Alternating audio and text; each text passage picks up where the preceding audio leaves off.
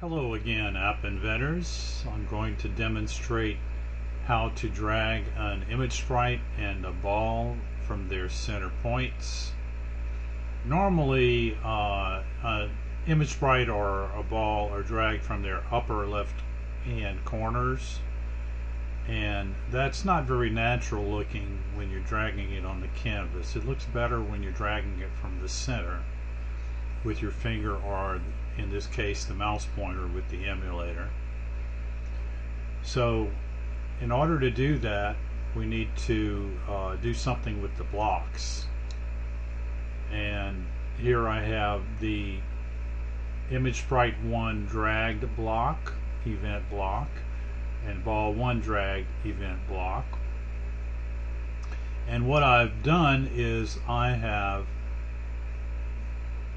determine what the width of the image sprite is, this square here, divided that by 2, and then subtracted that from the upper left hand corner X value and Y value.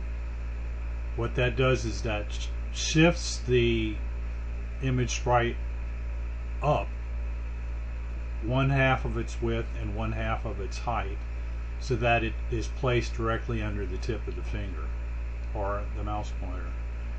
And these blocks, although simpler, do the same thing because we're given the radius.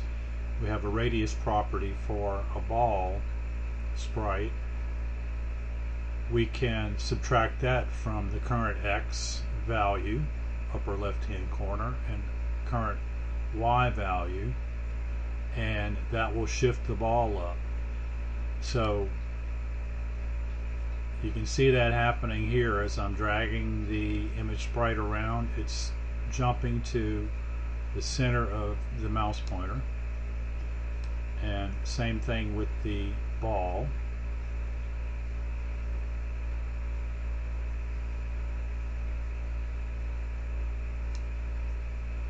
So that's the techniques that can be used for image sprites and balls.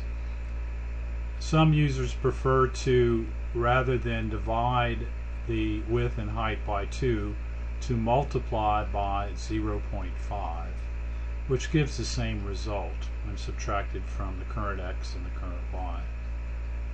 So that's about it. Thank you for watching, and happy inventory.